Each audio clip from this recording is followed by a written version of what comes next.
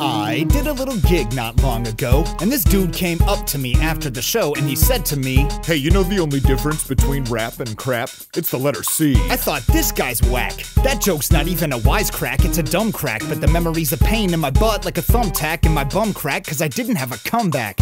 Man, I wish I could've hit him with the zinger, should've served him with the verbal equivalent of a middle finger, and now it'll linger forever, but I've been stewing over what I'd say to him if I could do it over. He'd be like, "You know the only difference between rap and crap is the letter C?" I'd say, are you insured medically? Cause you sure better be when you're broken in half from provoking the wrath, and your joke didn't laugh. And actually, there's another difference between rap and crap you did not hit.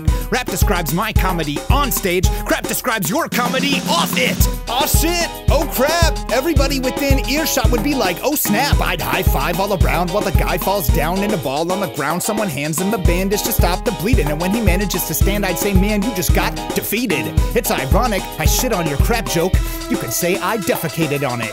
Murder, but I take it even further, he'd just be weeping pathetically. I'd say, hey, you know the only difference between defeated and defecated? It's the letter C. Sudden hush, like when a skydiver pulls a ripcord. Somebody tiptoes forward, hands me a clipboard, and I'd let dude read it. It's a loose leaf sheet and it says the word defeated. I pull out a Sharpie marker, narrow my eyes through my Warby Parkers, like watch who you're effing with your effing ish. Then I'd write in the C and he's effing ish. Finished!